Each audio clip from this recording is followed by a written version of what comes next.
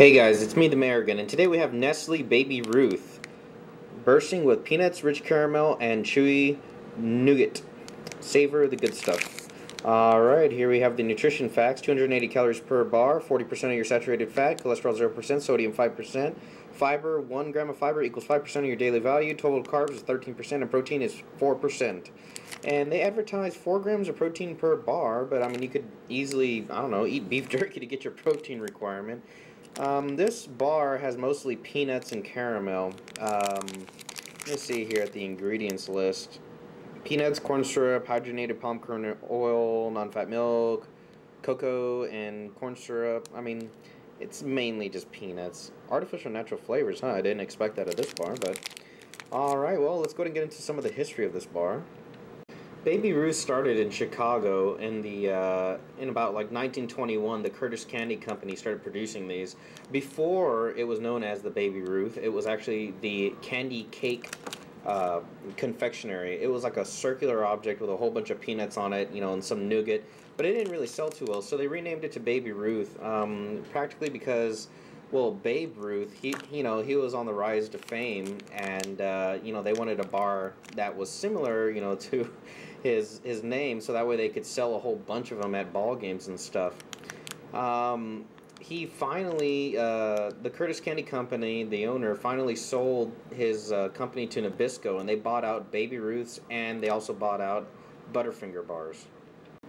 And also, on another side note, in 1990, Nabisco finally sold its Curtis brands to Nestle, so Baby Ruth's and Butterfingers now belong to Nestle brands.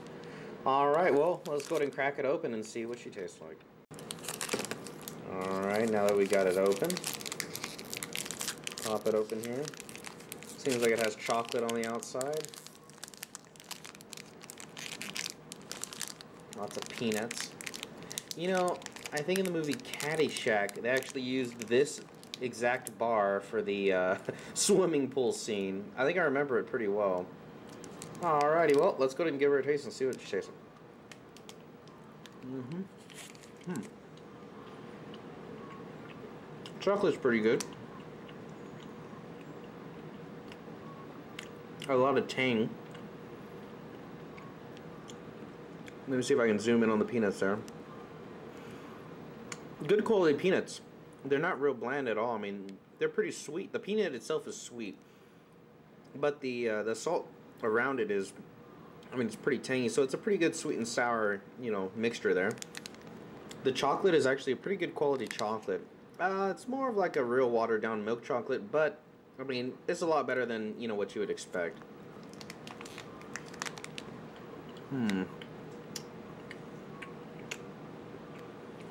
Nougat is definitely chewy, but I'd expect it to be a little bit sweeter. The nougat is actually kind of salty, but that actually kind of complements the whole rest of the bar's taste. Well, to tell you the truth, this bar is a solid all-around performer. For people who like to chew on things and to get stuff stuck between your teeth, it's actually a pretty decent bar. It's not too bad. If anything that there was to improve this bar, I'd probably add like a dark chocolate center or something, just to like spice it up a little bit. But other than that, I mean, all the flavors flow pretty well, and it's, a pretty excellent bar. Alright guys, well, that's the Mayor. Thanks for watching.